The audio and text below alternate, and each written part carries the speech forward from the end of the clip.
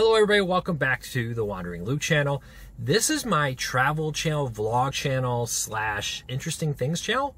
If you're new here, welcome. If you found me from my other channels, welcome.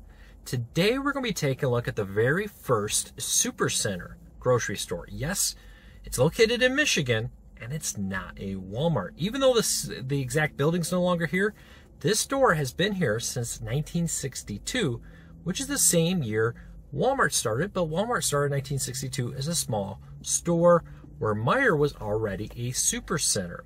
Now, Meijer opened in the 1930s as a small store in Greenville, Michigan, later moving their headquarters to the Grand Rapids, Michigan area. In Kentwood, Michigan, they opened what they called Thrifty Acres, which was the first supercenter, much like a modern-day Target, modern-day Walmart, but it's a Meijer. Meijer is still going strong. They are now over 250 stores and 200 gas stations in 6 different states and adding more locations, both large and small. They, back in about, I think it was 2015, don't quote me on the exact date, sadly knocked down the original building and rebuilt a new one here. The original building had been added on and expanded, and they did a lot to try to make it a more modern, better store, but the demand for that location was outpacing its size. Compared to supercenters today, that supercenter was quite small, and it was very awkward, very weirdly laid out. I wish I had walked through it with a video. I shopped there many times. But we're going to be walking through this one, give you a quick tour, talk about the history. They did upgrade this building. It was actually interesting. The city did not want them to do it. I believe this falls within the Kentwood, Michigan area, just outside of Grand Rapids, Michigan, on 28th Street and Kalamazoo in the corner. And Meijer wanted to rebuild this, knock it down, do a brand new store. The city corner, rumors I've heard, fought it. And it wasn't until Meijer threatened just to shut it down and sell the land, sell the building, that the city finally allowed them to build a new building. They built this one directly behind it as the existing one maintained open, and then they knocked down the old one. But there still is a piece of the old one left, and I'll show you a little bit of that, and then we'll walk into the new store and check it out. But Meijer is well loved here in Michigan. As with all things, there's people who love it, there's people who hate it. But let me know what you think. And how is it compared to Walmart? There's many stores out there. But let's go take a look at the historic marker. Let's go take a look at Meijer and check out the store. Before I walk over there and show you the plaques, these are the last remaining part of the original store, at least here at this location, to my knowledge. These are arches from the original building. When this was put up, they were still stained beautiful. They were beautiful stain, quickly become weather worn. So I hope they reseal these, restain them. Be pretty cool. But this is actually on the Michigan Historic site now. It's an officially recognized historical location. Let's go take a look at that marker real quick.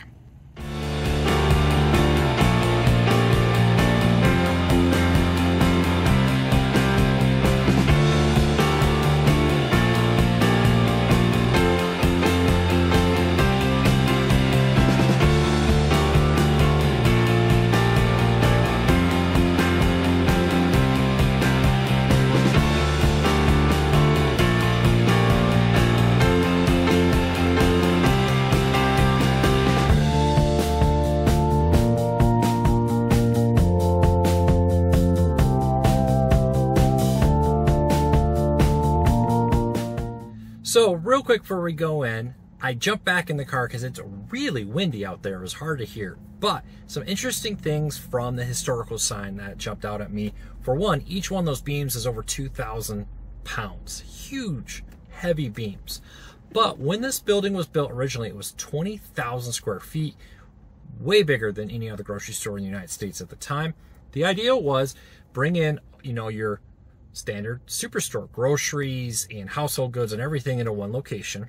But they did a few interesting things. They actually, even though there was one row of checkouts where you'd get your food and your general merchandise, they subleased it so that other companies would actually run different departments inside the building. That model did not work, and they ended up replacing them, even though it put financial burden on them. That Meijer took over and did everything in-house, which was pretty cool. But Meijer was very unsure if this business model would work. They had a grocery store next to his barbershop that was successful, but would a 20,000 square foot supercenter all-in-one Thrifty Acres be successful?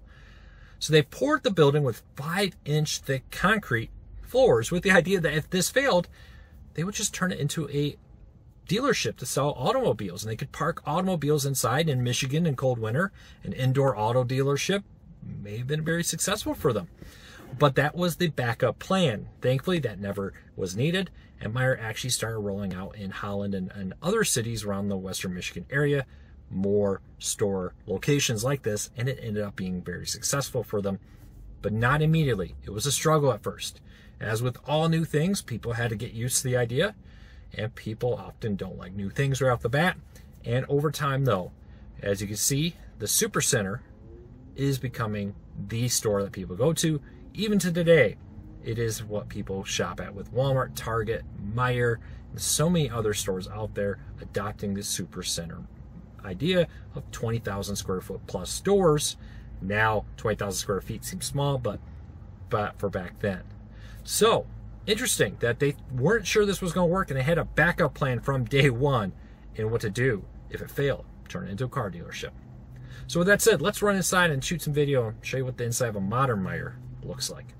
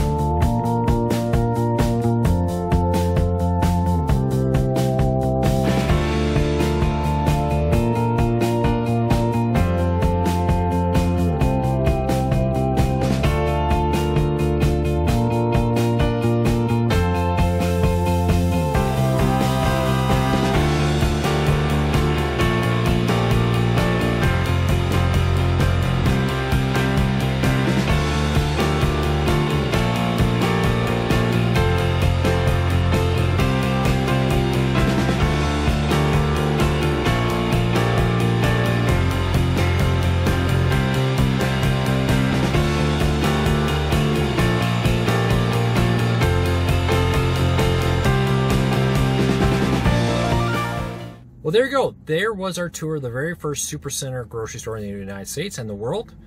Well, the building that replaced it. Now, two things. First of all, there was a small display, kind of disappointingly small, about the original building in there. All it really had was a small picture of the building, and it said that this building, this new one, was built in 2010. I'll think about that, seems right. The 2015, according to the website, Meijer.com, their history website, just says it became a historic landmark in 2015 with that plaque I showed you earlier and all that. But the original building was knocked down in 2010 for this one here. So it's been about 12 years now since that building went down. Very long life. Also, Meijer's known for one other thing for kids, is they have what they now call Sandy. It's a little electronic horse ride. You can get on it and sit and move it, but it only costs a penny, and they've always only been a penny. And there was a lot of talk when they came out with new ones a few years ago that they were keeping it at a penny, not to make money, but to just keep it accessible for everybody. It's actually a thing. A lot of people leave pennies. There's always pennies laying around them for any kid who wants to go on a ride for Sandy, to hop on there and be able to ride them. I'll see if I can put a picture here. There was a long line of kids there. I didn't want to film a bunch of kids riding it, so I couldn't film it in there. But I remember as a kid riding those horses. There's new ones now. My daughter loved riding them. I bet my son will too when he gets a little bit older. But Meijer in the 70s and even into the 80s even, I think, had little play areas in the center of Meijer where parents could drop their kids off, kids could play in there, and parents could go grocery shopping, come back and pick up their kids. Now, these were not supervised areas. I'm not even sure all Meijers had this, but in the 70s and early 80s, you can find these pictures online. Meijer had unsupervised play areas where parents could go shopping without their kids, and their kids could just run wild inside of Meijer back in the day. Things are a little different in 2020. I can't imagine just letting my, dropping my kids off in a playground in the middle of a grocery store and saying, I'll come back to you when I'm done grocery shopping. But back then, that was the norm.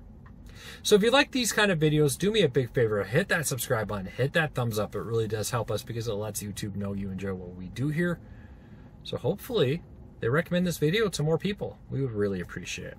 So until next time, thanks for your support. I really appreciate it. I'll be back with another adventure before you know it.